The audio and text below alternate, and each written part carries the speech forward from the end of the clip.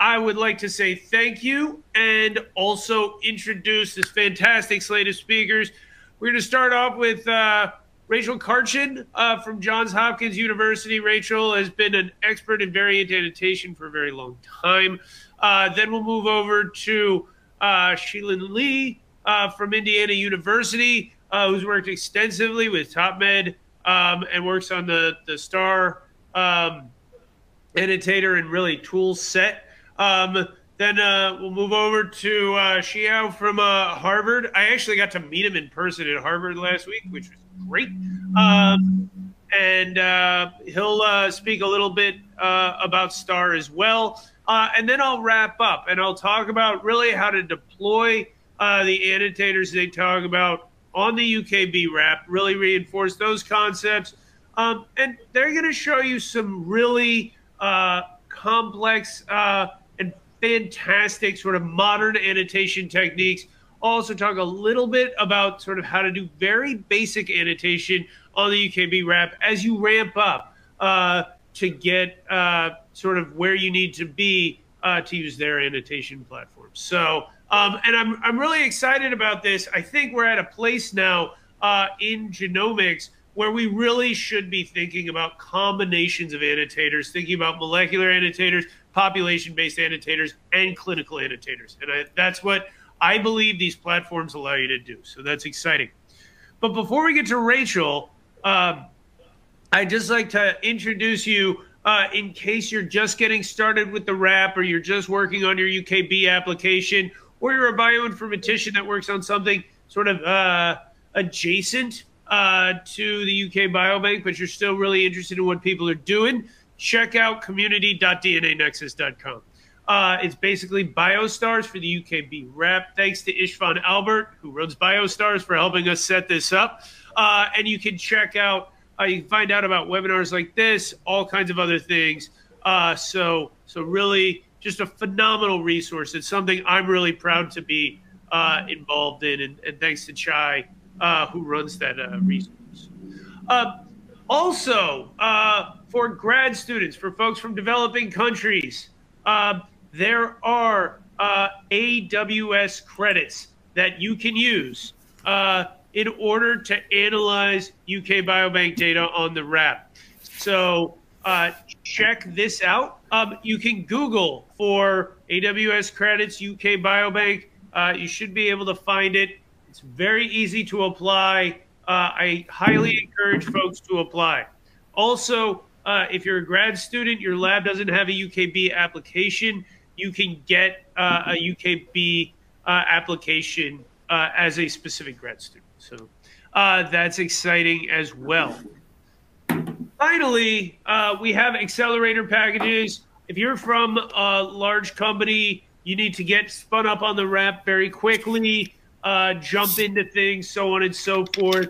You want really sort of supported bioinformatics, other types of support. An accelerator package might be for you. Click on this link, scan this QR code, you can get to this, or just find me, send me a note, and we'll get you set up with one of these accelerator packages or other services. So if that's what you need, just let us know. That's great. So now, without further ado, I'd like to introduce my friend and colleague, Rachel Karchin, who is going to talk about variant annotation in general, really getting everybody sort of up to speed and level set, and then really talk about the Open Cravat package developed at Johns Hopkins University for really flexible variant annotation. So without further ado, here's Rachel Karchin. Oh, hi, everybody. Ben, thanks for inviting me to come. So as Ben said, I'm going to talk about variant annotation, and let's get started here. All right. So what is variant annotation and why should we do it? So it's known that while most variants are completely neutral and don't have any impact on human health or evolutionary fitness, there are in fact some variants that are known to cause disease. There are also common variants that are known to be associated with many phenotypes, just general human phenotypes, such as height, lactose intolerance, and this kind of thing. Most variants are not that well understood. So the impact of these variants is something that we would like to figure out. And to do this, we do what's called variant annotation, which is finding different types of information that we can associate with a particular variant. And I would like to say that the variant annotation field has been going on for about 20 years, and it was developed kind of in parallel to the whole GWAS framework. So for GWAS studies, you have typically a case and a control population, and you look for common variants where there is a statistical signal that shows you that the variant is associated with the phenotype that you're studying. But for many variants, most variants, in fact, are rare, and there just isn't not enough power to find a statistical association between the variant and a phenotype. So the idea of variant annotation is that regardless of whether you have case or control cohorts to do analysis, you can still find out a lot about a variant that you're interested in. And depending on the questions that your study is designed to answer, you may be interested in different types of information, which is why we want variant annotation to be as flexible as possible.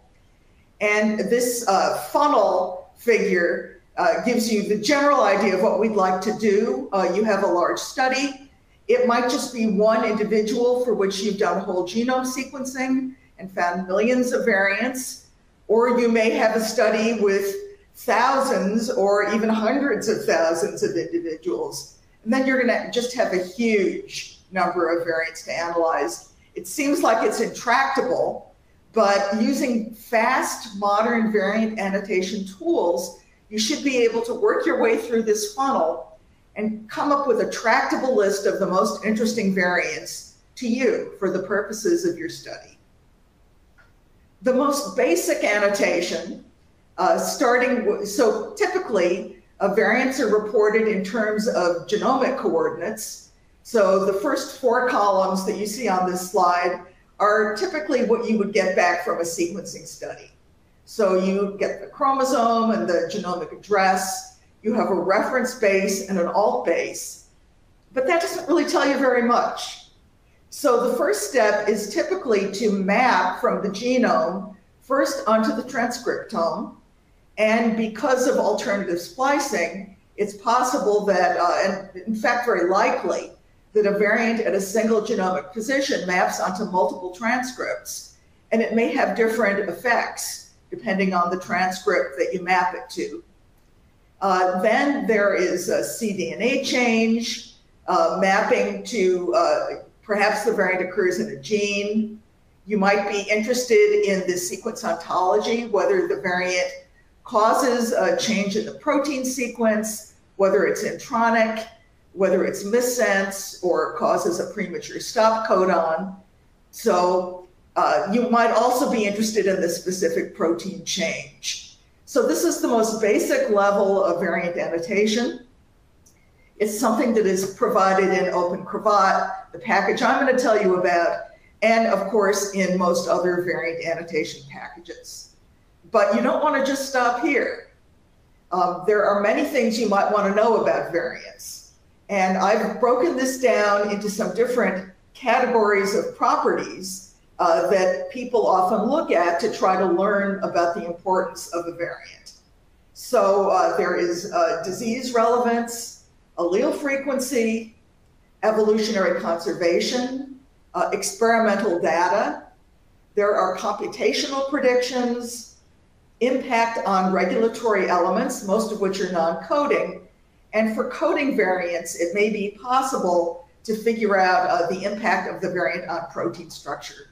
So I'm going to go through each of these categories and tell you about some databases that contain information from these categories. And just as a preview to what I'm going to say about Open Cravat, you can access all of these databases through Open Cravat. So you can get all these annotations in one place, if you use a package like OpenCravat. So there are a number of databases that describe variants that are known to be important for health.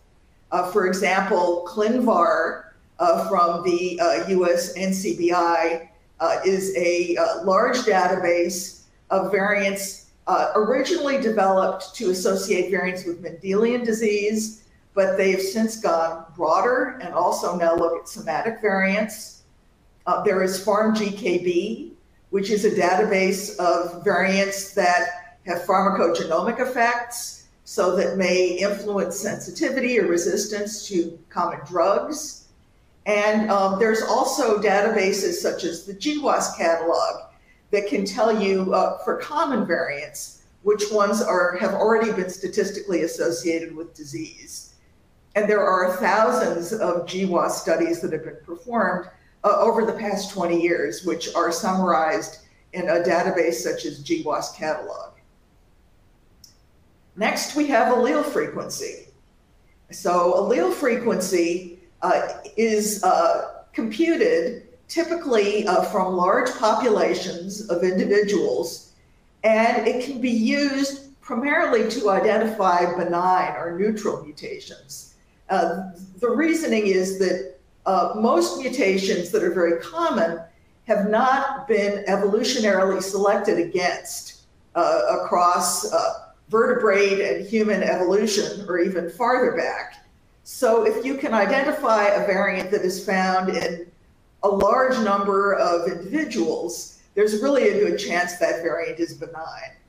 And of course, this differs from population to population.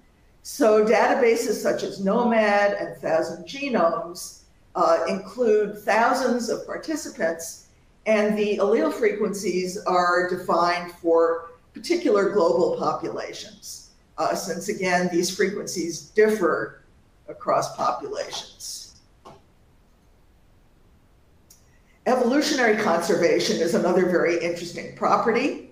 Of course, humans and closely related organisms have very similar DNA, and often we can compare human DNA or protein sequence to identify important differences. This is kind of a related idea to the idea that a variant that is common among human populations is probably benign. Again, a variant that is very similar across different species, particularly closely related species, is likely to be benign. And there are a large number of mathematical and computational models that have been developed to quantify the amount of constraint at a particular site. The idea being that if a site is particularly constrained, you do not want to see a variant at that site because it's probably important for normal functioning. If you see similar variation at that site, it's probably a benign variant.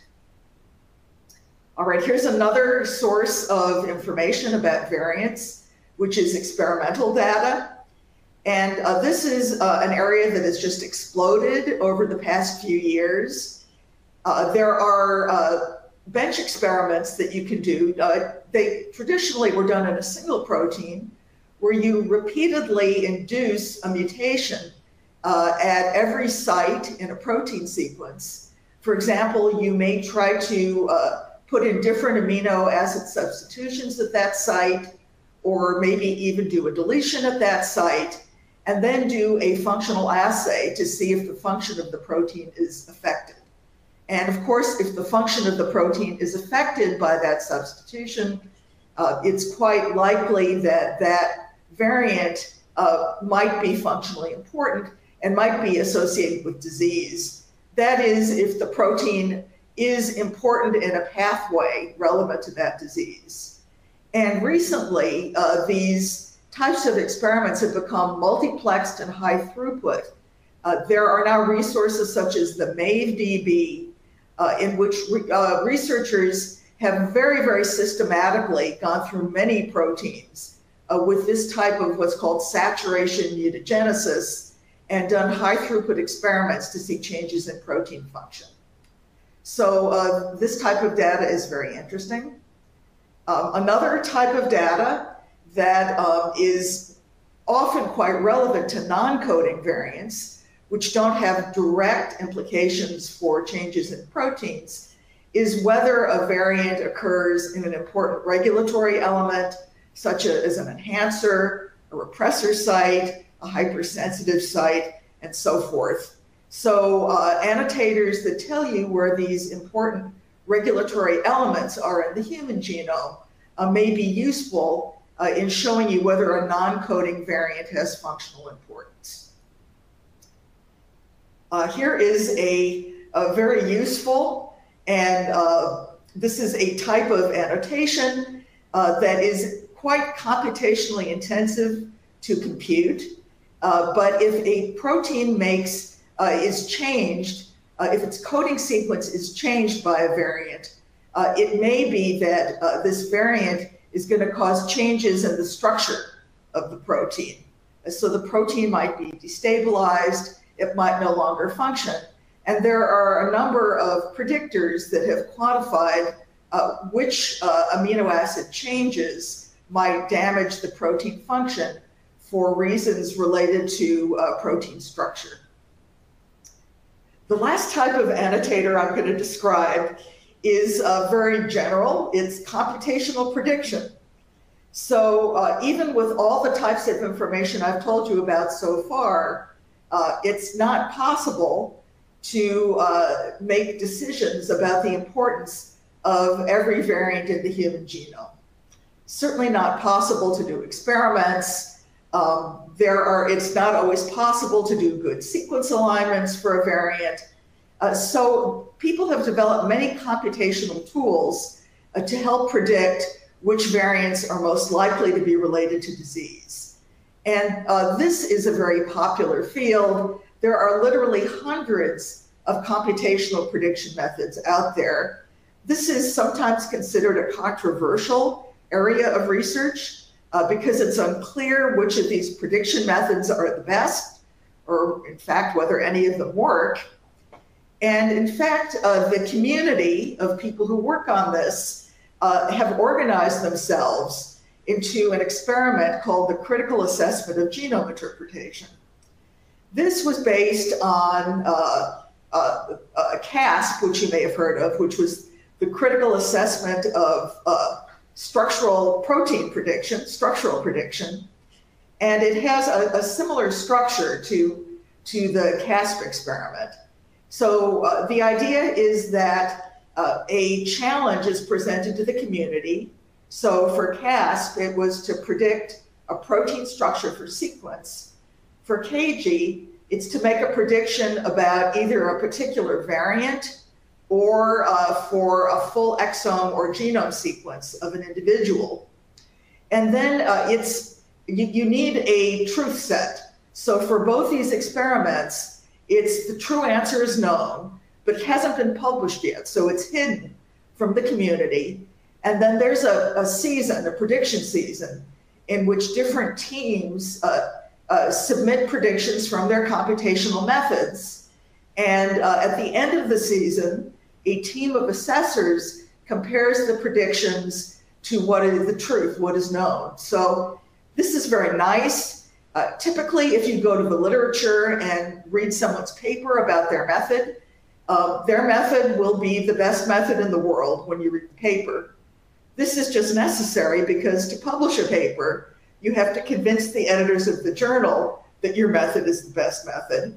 But clearly there's always bias when the creator of a method assesses their own method. So experiments like KG, there are other experiments such as the DREAM competition that are similar. These experiments are a lot more objective because they are truly unbiased the way they're designed. Something like KG can help you assess which methods are best. Although, for full disclosure, my observation has been that it's quite important who actually uses a method, not just the method itself. So sometimes in particular hands, a method can do fantastic in a KG challenge, whereas in other hands, it doesn't do so well. And here on this slide, I just have some examples of challenges that have been introduced in KG. This has been going on for about 12 years. And if you're interested in this kind of thing, I encourage you to go to this URL. Next, I'm going to tell you about OpenCravat, which is a meta annotator for variants, which I am the lead PI, the lead scientist on this project. And this project began as a way to promote methods that had been developed in my own lab. But on popular demand, we increased the number of annotation sources to now over 150. I think the number is even larger than this. And we now incorporate methods from labs all over the world. The idea is that the annotations can be used very flexibly. So we have a store of annotators. You can flexibly decide the annotators that are relevant to your scientific questions and apply those to the variants in your study. And rather than having to run all these many computational predictors or go to all these different databases, using OpenCravat, you can find them all in one place. And it's quite easy to use. It's very, very fast. It handles a very large number of variants. It's an open source project. You can see our code on OpenCravat. We have specifically code to build the DNA Nexus app for OpenCravat. And all the data in our store is on the AWS Open Data project here at this address.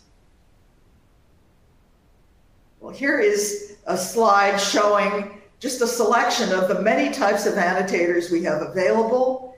Again, these include computational predictors, measures of evolutionary conservation, disease databases, experimental functional annotation databases. We have annotations of genes as well as variants. We have databases of population allele frequencies. And again, you can just check the ones you want. So here is a slide from our website. Our tool is available over the web. You can also install it as a local package. But we advise, if you want to use it for the UK-Biobank, to use it on DNA Nexus. And here is just a snapshot of some of the many annotators that are available. In particular, here is a snapshot of some of the variant effect predictors, the computational predictors that are available. And these annotators are organized in different categories, so you're not overwhelmed by the sheer quantity of possible annotations in the store.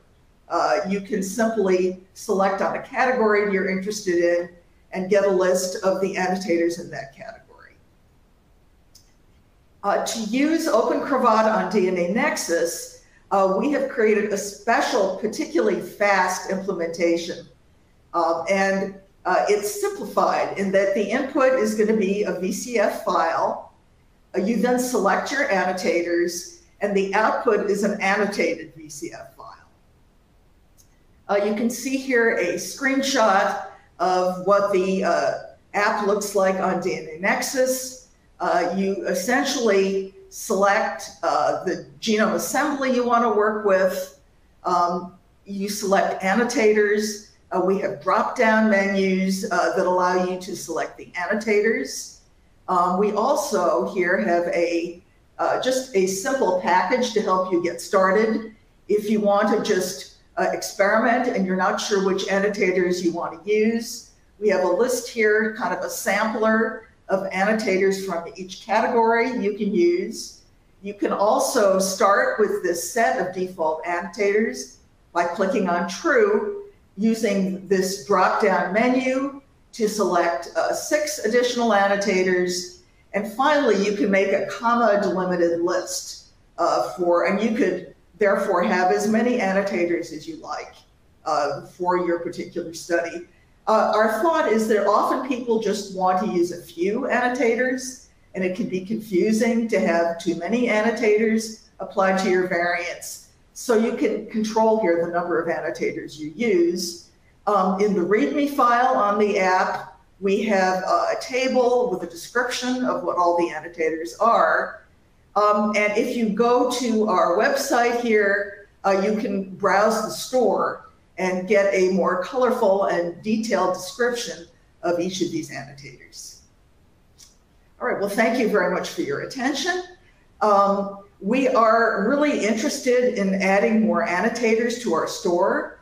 So please get in touch with us. Here's support at opencravat.org is the best way to reach us.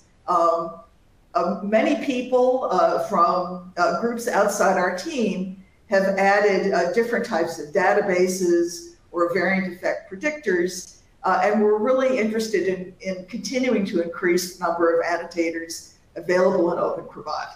Oh, and finally, thanks to our funders, the NIH, NCI, Informatics Technology for Cancer Research, and the Chan Zuckerberg Initiative.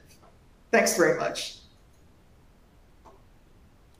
Thanks, Rachel. That's great. There are a couple of questions in the chat. I'll give Rachel a chance to answer those, or in the Q&A. I'll give Rachel a chance to answer those by text, and hopefully we'll have some time at the end to have an open discussion about variant annotation.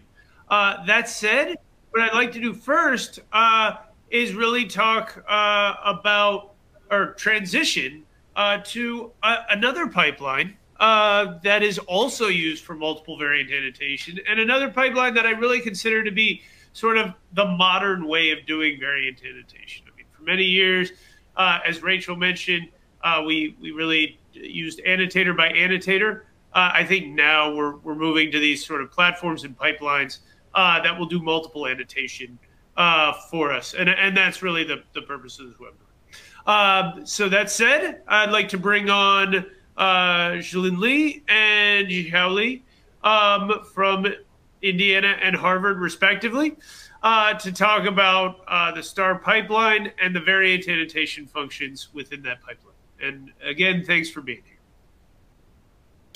Thanks for your introduction, Ben. Good morning, everyone. So I'm pleased to be here alongside with my collaborator, Dr. Xihao Li, to introduce our proposed STAAR pipeline, an all-in-one rare variant tool for biobank scale whole genome sequencing data incorporating variant functional annotations. So our presentations includes 4 parts. So first we will briefly introduce the whole genome sequencing data and the statistical and computational challenges in analyzing this data, especially for the rare variant association analysis. So next, we will introduce our proposed STAAR pipeline and all-in-one rare variant analysis tools for biobank scale whole genome sequencing data. And then in the third part, we will introduce the current implementations of the STAAR pipeline in RAP, and finally, it is the conclusion session. So I will introduce the first 2 parts, and Xihao will present the last 2 parts. For every of us, each human genome contains 3 billion base pairs. So an important goal of human genetic research is to detect the genetic basis of human diseases or traits. So genome-wide association studies has been successfully detected thousands of common variants associated with human diseases or traits in the past 15 years. However, these variants only explain a small fraction of the heritabilities. The majority of the variants in the human genomes are rare variants. To study the effects of rare variant, a rapidly increasing number of whole genome sequencing studies are being conducted recently. For example, so the UK Biobank just recently released the whole genome sequencing data of 200,000 individuals on RAP. So many of you might familiar with GWAS data, but might perhaps have limited experience of the whole genome sequencing data. So here we will use a TopMat whole genome sequencing data to briefly introduce the data structures of the whole genome sequencing data. So there are about 140,000 individuals in the TOMAT freeze 8 data, and among these individuals, there are in total about 700 million of the variants in the genomes. And among these variants, we found that only 1.8% of these variants are the common variants with a malloc frequency larger than 1%, and the other remaining 98% are all rare variants with a malloc frequency less than 1%. So another interesting observation is that among these variants, about 60% of these variants are the singletons and doubletons. Here, for each of these singletons and doubletons, only 1 or 2 of the individuals have the different alleles compared to the others. So these observations indicate that the genotype matrix of the whole genome sequencing data is very sparse, which is really different compared to the GWAS data. Then how could we analyze this huge data set? So the classical analysis strategies in GWAS is to perform single variant analysis and then use multiple testing adjustment to detect the significant ones. However, these strategies could not directly use to the rare variant analysis due to the lack of power. So instead of test each variant individually, variant set test has been proposed to evaluate the cumulative effect of the variants in a variant set. And when there are multiple variants in the variant set are associated with the disease or the trait, then the variant set test could increase the powers. So then when we apply the variant set test to analyze the rare variants in the whole genome sequencing studies, here are the challenges. So the first one is just the selection of the rare variants in the variant set. How could we define the analysis units of the rare variant to make the analysis powerful? And the second one is just about the choice of the variant set test. So in literature, many variant set tests has been proposed. We need to find one which works well for the whole genome sequencing data. And the third one is just about the leverage of the biological informations, just as Rachel introduced. So now there are many functional annotations has been proposed, which could be predict the biological functionalities of the variant. Could we leverage these informations to increase our analysis powers? And the last challenge is just about the computation scalabilities for analyzing this huge data set. So to address these challenges, we proposed the STAAR pipeline, a functionally informed whole genome sequencing association analysis pipeline. So the researchers only need to bring their own phenotype and genotype data, and the STAAR pipeline and the related tool sets will automatically handle all the remaining things for the analysis, including the data preprocessing, annotating the variants in the genomes, perform association analysis, and also last the analytical follow-ups. So specifically, First, some tool sets will perform the data processing. It will calculate the PCs and the GRMs, which could be used to control for the population stratifications and the readiness. And it will also to generate the GDS files. So here, the GDS files are highly compressed the genotype files compared to the VSET files. And then in the second steps, some tool set will annotate the variants across the genomes. We will use favorite annotators to annotate all the variants in your data set and generate the AGDS files. So here, the AGDS files is an extension of the GDS files, which store the genotype information alongside with the annotations. And then in the third steps, our STAAR pipeline will automatically perform the association analysis. For common variants, our STAAR pipeline provides the single variant analysis like GWAS. For rare variant analysis, STAAR pipeline uses a variant set analysis. So in STAAR pipeline, we consider two different strategies to group the rare variants. First one is a gene-centric analysis, and the second one is a non-gene-centric analysis. For gene-centric analysis, we mainly focus on analyzing the variants in or near genes, and we group the variants based on the biological functionalities. For the non-gene-centric analysis, we focus on analyzing the variants in the non-coding regions, especially in the intergenic regions, and we group the variants based on its positions. Then for each variant set, either defined in the gene-centric analysis or in the non-gene-centric analysis, our STAAR pipeline uses the STAAR method to incorporate multiple function annotations to further increase the analysis powers. Then in the last steps, our STAAR pipeline provide some tools to do the analytical follow-ups, including the result summarizations and visualizations, and also do the conditional analysis. So in this slides, I will introduce more details about the grouping strategies of rare variants in STAAR pipeline. So here we consider two strategies. One is gene-centric analysis, and the other one is non-gene-centric analysis. In gene-centric analysis, we focus on analyzing the variants in our neural genes, and we group the variants based on the functional categories. We provide 5 coding masks. For example, the loss of function variants, missense variants, or the synonymous variant, and also we provide 8 non-coding masks. For example, so the promoters or the enhancers, but overlaid with the DHS set, and we also provide a mask for the NCR genes.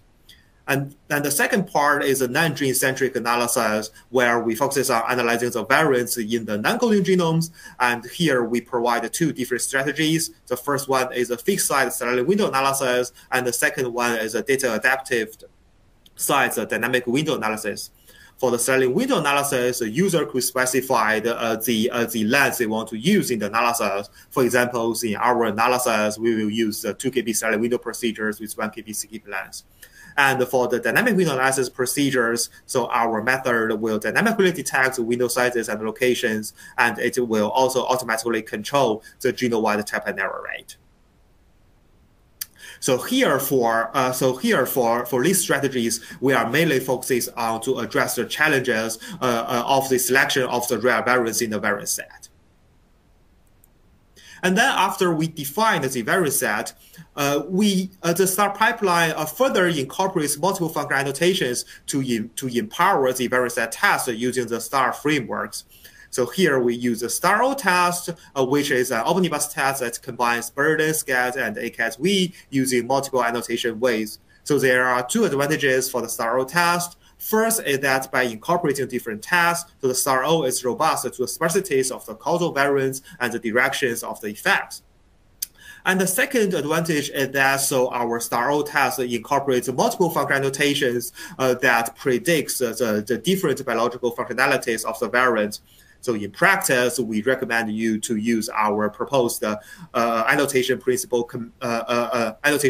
components, which represent the multi-dimensions of the variant functionalities. By doing so, our STAAR-O test is powerful when any of these function annotations can pinpoint the causal variants.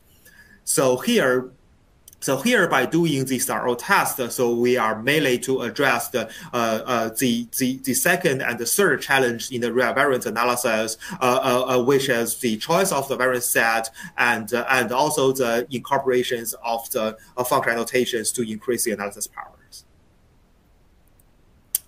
And also our STAAR pipeline is resource efficient for the whole genome rare variant association analysis. Our STAAR pipeline could automatically define the variant set, and it used the sparse real-time matrix of rare variants to boost the computation speed, and it also used the sparse 3RM to reduce the computation burdens of fitting the non-fixed models. So here, by taking the advantage of the sparse structures of the genotype matrix of the whole genome sequence studies, our STAAR pipeline solved the computation scalabilities for analyzing this huge data set. And our STAAR pipeline could also automatically perform the conditional analysis when the user providing the known variant list. So on the left-hand side, it is workflows for the conditional analysis of the single variants. So the user needs to provide a known variant list, for example, the GWAS signals in the MVP studies. And then first, our STAAR pipeline will first do the stepwise selections to select the independent variant among the list known variant list. And then our STAAR pipeline will do the conditional analysis by adjusting on the selected known variants of the significant single variants to to detect some novel single variants. And on the left-hand side, it is a workflows for the conditional analysis of the real variant sets. So the workflows is very similar as the single variant analysis. The only difference is that so for the conditional analysis of the real variant sets, our STAAR pipeline allow you to further adjust for the significant single variants. So by adjusting for this variant, we will it will help you to make sure that the novel real variant set could be only found by the variant set analysis, and the conditionally significant findings are not driven by the single variants in the variant set. And here is a real data application examples of the STAAR pipeline. We applied the STAAR pipeline to analyze the total cholesterol in the TOMAT freeze 5 data. So the sample size is around the 30,000, and the variant number is about 255 million. So we use our STAAR pipeline to perform real variant associated analysis, including the gene-centric analysis of 5 coding categories and 8 non-coding categories, and also the non-gene-centric analysis, including the 2KB Zilin window procedures and also the dynamic window analysis procedures. So in this slide, I will show you the gene-centric coding analysis result. So on the left-hand side, it is a Manhattan plot, and from the Manhattan plot, we detect 19 significant coding maps at the genome-wide buffer only corrected levels of 5 × 10⁻⁷, and all of these findings are located in known lipids-associated genes. And then we just do the conditional analysis by adjusting for the known variants from the GBAS catalog, and we find that the 16 of these 19 associations remain significant in conditional analysis. So this result just indicate that we detect the novel rare variants in some known lipids-associated genes. And on the left-hand side, it is a QQ plot, and from the QQ plot, we see that our procedures well controlled the tap-in errors. So this slide just shows the gene-centric non-coding analysis result. So due to the time limit, I will not go into the details. But here I want to emphasize that our STAAR pipeline will automatically help you to perform the result summarizations and visualizations, including the Manhattan plot, QQ plot, and the results and the result of the unconditional and conditional analysis. And in this slide is show the Zilin window analysis result. So similar as before, our STAAR pipeline will help you to summarize and visualize the analysis result and provide the Manhattan plot, QQ plot, and also the summarizations of the unconditional and conditional analysis. And also it is the same for the dynamic window analysis procedures. Yeah. Now I will leave the floor to Xihao, and Xihao will talk about the implementations of our STAAR pipelines in RAP. Thanks, Zilin. There's a couple questions for you in the Q&A, so please feel free to go ahead and jump on those. And now we'll have Xihao. Great. Thanks, everybody. Thanks, Ben, for inviting me. Thanks, Zilin, for an introduction to the STAAR pipeline method and its application in analyzing TOMAT lipids whole genome sequencing data. And now, given the time limit, I would like to give a very brief overview of the implementation of STAAR pipeline based on the UK Biobank on DNA Nexus. So from a RAP user's perspective, we start from the input of phenotype covariates and genotype files, followed by data preparation steps, and also annotate variant steps. And then STAAR pipeline just provide like the single variant analysis for common variants, and then the variant set analysis for rare variants, as well as the analytical follow-ups. So for the data pre-processing step, there are available methods for calculating ancestry principal components, as well as the genetic relatedness matrices, including the fast-sparse GRM method developed by Dr. Ronak Day in Professor Shihong Lin's group, GCTA software suite developed by Professor Jian Yang's group, etc. So here we want to note that we only need one-time computation for the TCs and GRMs, for example, for the 200K whole genome sequencing data, which can be further subsetted for the analysis of any phenotypes.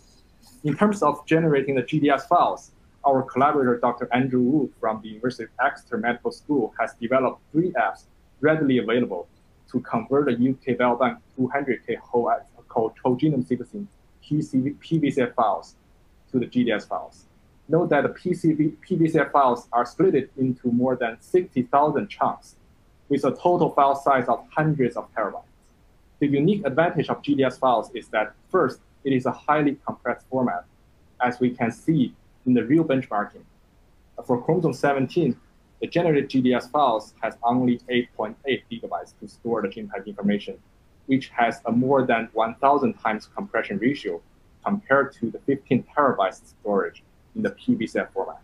Furthermore, the GDS files can be further extended to annotated GDS, namely AGDS files, that host both genotype and annotation data at the same place, such that STAAR pipeline can make the most of it and analyze whole genome sequencing data in a functionally informed and automatic manner. So here we provide the readily available DNA Access app favorite annotator that takes the GDS files as input and automatically annotate data with a wide range of annotations, including the VEP, CleanVar, numerical annotations, for example, annotation principal component, CAD, Insight, etc., and output the annotated GDS files. More information can be found on the GitHub repo, and this is a joint work with Dr. Bufeng Zhou from Xihao's lab. So this is the STAAR pipeline app, which takes the AGDS files as input and performs functionally informed association analysis and output results. And more details can be found on this GitHub repo. And here we provide 2 readily available DNA Access apps, STAAR Pipeline Summary, that takes the association analysis results from STAAR Pipeline apps as input and performs analytical follow-ups, including conditional analysis and currying individual variant functional annotation scores, etc. And more details can be found on this GitHub repo. We also provide a comprehensive user manual with command line details for favorite annotator STAAR Pipeline and STAAR Pipeline Summary apps readily available. And these slides just present a walkthrough for a typical use case for the analysis of UK-Biobank whole genome sequencing data. And I think that Ben could potentially elaborate a little bit more, and I will just save some time. So the take-home message of STAAR Pipeline is that it provides a general rare variant association analysis framework for functionally informed biobank scale whole genome sequencing studies. It boosts rare variant association analysis power by dynamically incorporating multiple functional annotations as weights, and it performs powerful and resource-efficient computation for biobank scale whole genome sequencing studies. And all the aforementioned methods and tools are available as the form of apps on the UKB-RAP.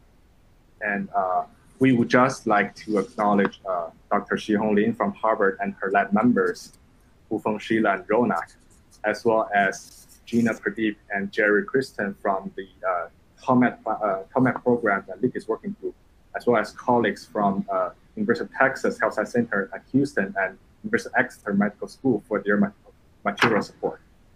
And finally, thanks again to Ben for inviting us. Awesome. Thanks, Xihao. Really, and a personal thanks for really speeding things up. I'm going to go a little bit into how to deploy apps on the UKB-RAP very specifically. So we'll jump into that in a second, and then we'll have some time for Q&A at the very end. I'll speak very quickly, so we'll bring all our panelists back on for some live Q&A. But if you do have questions, please put them into the Q&A box, and Zilin and Rachel and hopefully Xihao in a minute will all be they'll all be answering questions there. So that should be great. All right. So next up, really thinking about building these apps onto DNA Nexus. And I'm going to tell you, spoiler alert, that these are already built for you, both the STAAR pipeline apps and the Open Cravat apps. So you really can just go to their GitHub repos for DNA Nexus, clone those things, and then just run the DX build command. So that'll be very simple. But let me tell you a few things about how DNA Nexus apps are structured, just in case you want to build these yourself. Special thanks to Ted Ladaris and the DNA Nexus documentation team for these slides. All this material you can find on the community, on DNA Nexus documentation, and in some of our other webinars going over sort of basic use of DNA Nexus. Again, thanks to Ted for providing these slides. So basically, building an applet workflow, you could build it using DX App Wizard, but again, these have already been built for you by these teams. Now, if you have another annotator that's on GitHub that you'd like to put in, and there's a pipeline for that, you can use the App Wizard to build IOs. I'll tell you, as a pro-level bioinformatician, if you've never built a DNA Nexus app before, the whole process is about 2 to 4 hours, but then you can build a DNA Nexus app anytime you want in just a couple of minutes. So just think about that for learning. But again, this skeleton is there for you. Now, I've used an example of SAMTools count for this. That's the example in our documentation. But really, for this would be either OpenCravat or one of the STAAR pipeline tools that Xihao outlined. That's going to be there in their GitHub repo. So all you got to do is git clone it, pull it down, and then you can go ahead and use the DX build command. When you see this, if you want to modify it, you can go into the Bash or Python script that they have wrapped and change inputs, outputs, parameters, whatever you want to do. Really, UKB-RAP and DNA Nexus in general is your platform. Finally, you just use the term DX build and whatever the name of the root directory is, and that'll give you an applet ID, with one exception that I'm going to get into in a minute for the wrap. So again, here's the basic structure. It can be generated by DX App Wizard, but this has been done for you.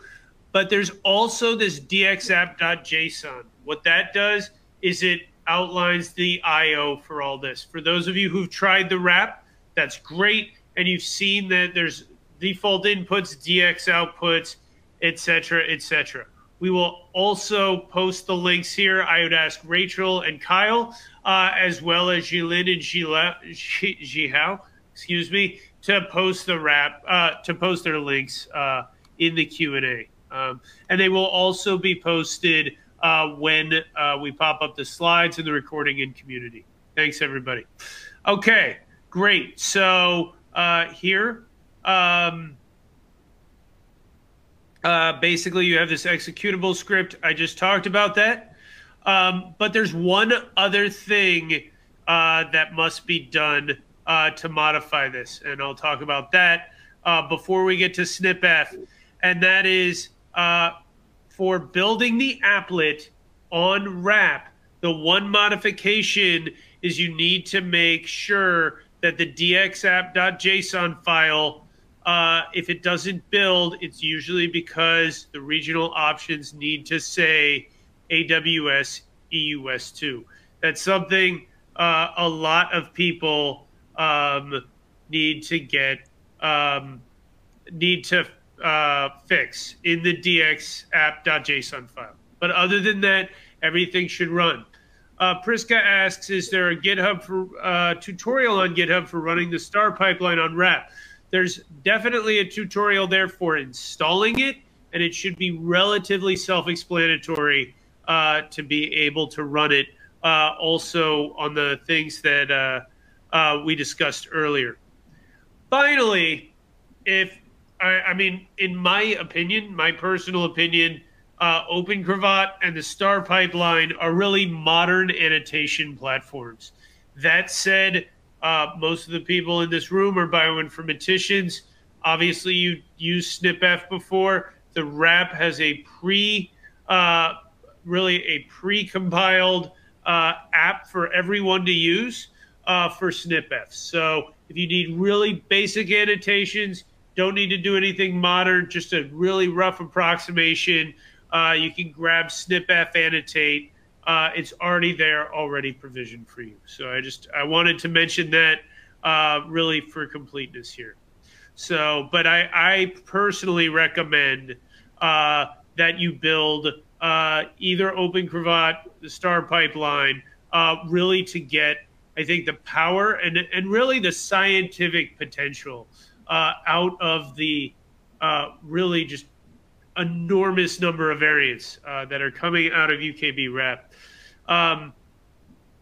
There's a great question earlier about thinking about variants in non-coding regions. It's a very hot area of research, a very complex area of research. We don't have much time, but if we have a few minutes, what I'd like to do is just allow either Zilin or yes, there is a DNA next. I'd like to invite either Zilin or Rachel or both or Xihao, all our speakers really to talk about sort of the emergence of variant annotation in non-coding regions. I'm particularly excited about variant annotation in enhancer and promoter regions, but if you guys would like to respond verbally, please feel free. Well, I can start. Sure. So OpenCravat has, I think we have about 30 non-coding annotators that you can use, and they include experimental data, say from ENCODE. There are some computational predictors such as Fathom, Linsight, Segway. We have a whole collection of these. So I think you can find these by looking at in our README, and you could select these annotators. I think in general, the field is just not as advanced in terms of interpreting these as it is for coding variants. I think it's very difficult to interpret them, but I would use the available annotations, and some of them try to include multiple sources, some of the bioinformatic predictors, and this is probably state of the art right now. Thank you, Rachel. Zilin or Xihao, anything to add to that? And I appreciate the answer. We'll try to get to a couple more questions. I know we're running a bit over time. Yeah, sure. So for analyzing the non-coding rare variant associations, so our STAAR pipeline first we have two strategies. So the first one we just group the rare variants either based on the functional categories in the gene-centric non-coding analysis. In this part we provide 8 different non-coding masks, and others for when we want to analyzing the rare variants in the intergenic regions, we could use a non-gene-centric analysis where we group the variants based on the positions. Here, you could either use the fixed size silent window analysis or the data adaptive size and window analysis procedures. And after we defined for each variant set, either in the gene-centric non-coding analysis or the non-gene-centric analysis, you could further incorporate the sum of the annotations which to further increase the powers. For example, you could incorporate the annotations represent the conservation scores or represent the local diversities or the epigenetic scores to further prioritize the functional variants in the variant set and to increase the power for your analysis in the non-coding genomes. So for all of these details, you could find in our STAAR pipeline paper recently published in the Nature Methods. Great, thank you. That's awesome. Yeah, I know we're running up on time, so I want to go ahead and wrap up. But really, I'd like to thank all the speakers again. There were a couple of questions about really STAAR as well as OpenCravat being publicly available apps on DNA Nexus. And I'd ask that you try them out and you ask about them in the support channels and all that if these are things you're interested in, because really this is how our product teams prioritize things. Also, if you have questions about how these apps work, et cetera, DNA Nexus in general, you can ask those questions to support. And if those questions are really appropriate for the Open Cravat team or for the STAAR team, we'll go ahead and forward those to them. But of course, you can always make put up issues on their GitHub repos to discuss with them directly. So I think we've generally answered most of the questions. We've been able to get into the Q&A a bit too. I want to thank all of the attendees. Really, most of you hung on beyond the hour, and it was a really active Q&A session, which really tells me a lot about the popularity and really the need for variant annotation on the UKB-RAP. So thanks, everybody, presenters, producers, including Brenton and Kyle, and then all the attendees for being here. Thanks. Have a great rest of the day, a great rest of the week. Check out community.dnanexus.com or our newsletter for upcoming webinars, roundtables, and happy hours. Thanks a lot, and have a great day.